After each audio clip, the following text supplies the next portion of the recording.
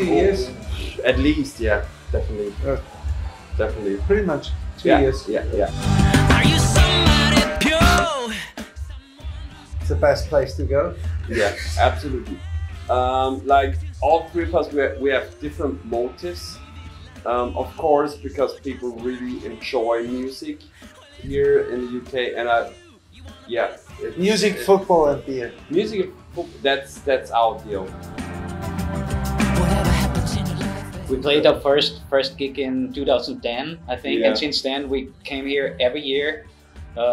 Last 2 years, 4 or 5 times. So yeah, it's like really the best place for us to play and to go, because we know a lot of people here and a lot of promoters right now. So yeah, it's just great to go to England. Yeah.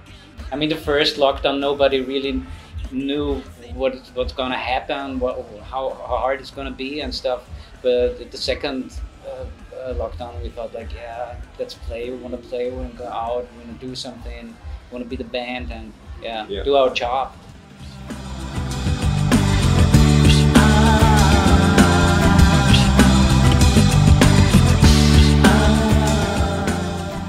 It was great, like the experience that you can travel again. Yeah.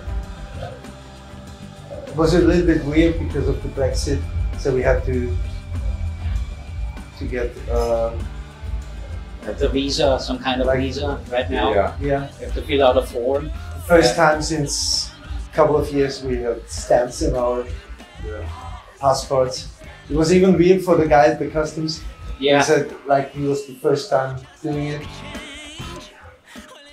The visa at itself wouldn't be that hard. It's not really the thing, but combined with the COVID virus thing, this is kind of difficult, because you have to make appointments before for testing, and then you have to, and after that you can fill out the visa if you don't have this appointment. So you just want to be sure that everything works out well, because for all of us it's a very new situation.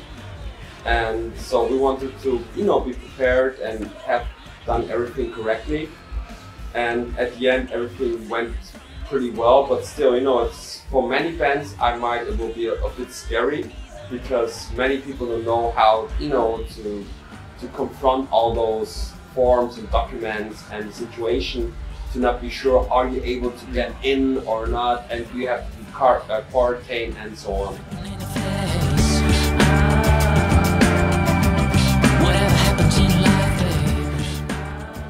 That's pretty much the same. Yeah, it's more the testing situation. That you have to stay. A lot of paperwork, but it's okay. Yeah, and all the PCR testing that might be, but it's a small amount, so Everybody has to deal with it. Yeah, every country. So that didn't change really. And it's worth it. Yeah, it's worth it. Are you somebody pure?